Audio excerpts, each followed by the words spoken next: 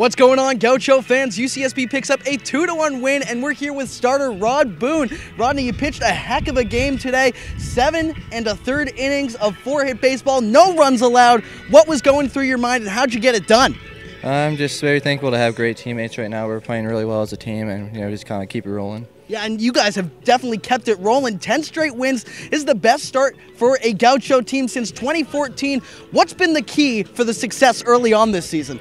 I just think we win all those little details, and we just really love each other. We just have so much fun together.